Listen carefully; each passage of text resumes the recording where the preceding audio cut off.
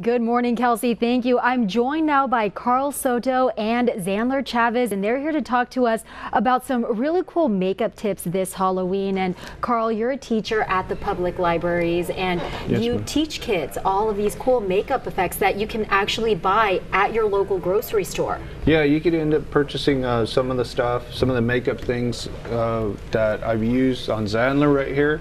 And a lot of the stuff is bought at Smart and Final. A lot of people end up thinking that they have to find this more complex makeup at makeup stores, but you know, if you, a little ingenuity, you can end up figuring things out. It's a little bit of food coloring to a little bit of Knox gelatin, and you make this this material, this rubbery material right here. Or you could end up mixing chocolate syrup. He's hungry. He's a zombie, that's why. Yeah, he hasn't eaten yet. Yeah. So you end up mixing chocolate syrup with a little bit of food coloring, and it makes out the blood. So, you know, what I'm trying to do is I'm trying to end up teaching this to kids and getting them off the video games and into more imaginative stuff that they end up creating with their own mind. And it looks so real. I mean, it actually looks like blood, and the consistency of it all, I mean, it stays for a very long time. That's what's amazing about it. And it's all organic material, and best thing is it tastes good too. And that's the thing that parents don't have to worry about, because a lot of times with paints there may be some lead or other chemicals in there, and you don't want your kids ingesting that. So this is a great alternative for parents worried about things like that. Exactly. And it's fun too, because the kids get to end up learning about the different consistencies of, you know, the Knox gelatin ends up turning into a rubbery type of consistency. Like a gummy bear, you were telling me, right? Like a gummy bear.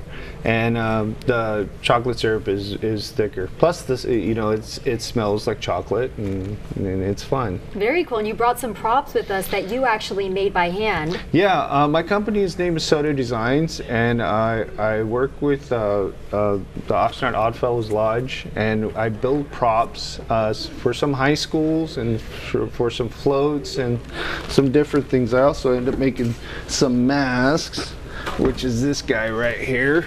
That huge, cool-looking fly right there. That is awesome. And this was actually made out of Christmas bulbs, and it was glued onto a head that I ended up carving out of foam.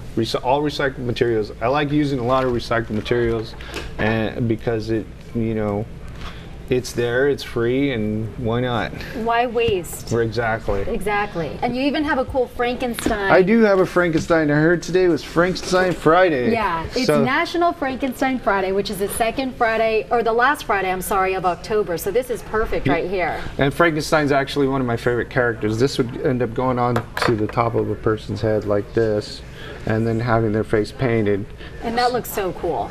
Look at that. That is awesome. Nice and easy. All recycled materials you made by hand. So that's great that you can teach kids how to do that. So thank you so much for coming on our show. Sure. A lot of great tips for parents this Halloween. Thank you so much for watching and for watching Fox 11. Have a great weekend. We'll see you on Monday.